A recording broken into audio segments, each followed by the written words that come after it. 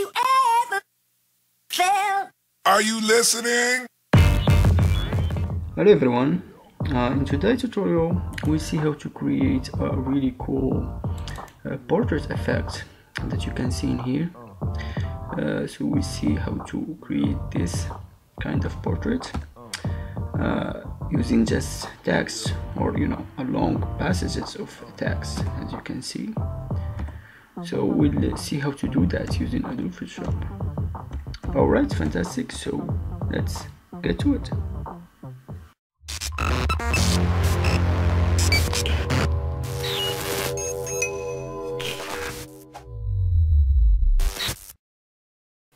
Alright, so open your Adobe Photoshop and just drag the image that you want to use. So we just use this image in here, so we open it inside Adobe Photoshop. And the first thing we do, we just crop our image. So we go to the crop tool in here, and I will make it a little wider like that, just to focus on the face, like so, and maybe a bit like so, and press enter. Alright, now what we want to do, we just need to first save a displace map PSD so we can use it, but we need to make some changes. So the first thing we do, we'll apply a black and white adjustment. So we'll go to black and white in here, and we want to make it a little bit more darker. So we can easily do that by bring the red a little bit darker. So we just slide this into the left and maybe minus 100, just to bring out the shadows in here. And now we'll make a snapshot. So we can just apply this by using our keyboard. So press Ctrl Alt Shift E, and this will make a snapshot into a layer.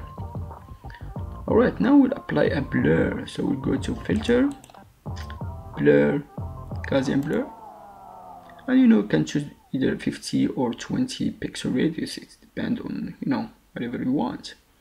So we just keep it 50 pixel and press OK. Now we'll go to File, Save As, and we'll save it as a displace. So we just call it displace like that. And just save it in a place that you can remember, and press save. It's okay. Now we just delete this blurred layer in here. Now we need to apply our text. So I already have a text in here that I want to use. It's just a Lorem Ipsum text, but for this effect, it's mostly powerful when you used some of your favorite quotes or maybe your favorite speech. It will work like even better, but I will just use this Lorem Ipsum here just for this tutorial.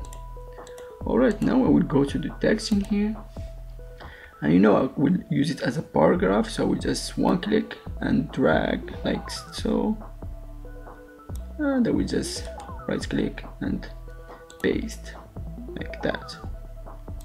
Alright, and the font I'm using, it's called Bebas New. I will make sure to put a link where you can download it and use it from the description below, so just check that out. Alright, now I will just right click and choose rasterize type and go to Filter, Distort, Displace, and just keep it in 10 horizontal by 10 vertical. And in displacement map, make sure in here selected stretch to fit, and in the undefined area, make sure in here set repeat edges selected, and press OK. Now it will give you to select your PSD that you save it as a displacement. So we just one click and click open. As you can see, it will shift a little bit the text. It will be edgy a little bit in the edges in here. That's how we want it. Now I will go to this image in here, and I will make a new layer just under it. So by pressing Ctrl one click, it will make a new layer under the image, and I will fill it with black. So we'll press Alt backspace in here, and it will make it black. Now I will go to our text in here, and I will one click, Ctrl one click, so I will select the text, as you can see, and I can just uncheck that, and I will go to my image in here. You know, I can just one click into the layer mask in here, and it will make it into a layer mask, as you can see. So it's easy like to do it like that, and it starts to look cool.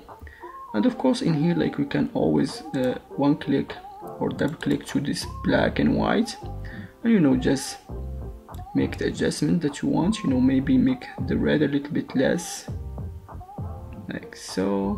I think it looks cool like that, -60. All right, and there you go. So it's that easy to do. I hope that you like and you enjoyed this tutorial and it was a little bit helpful for you.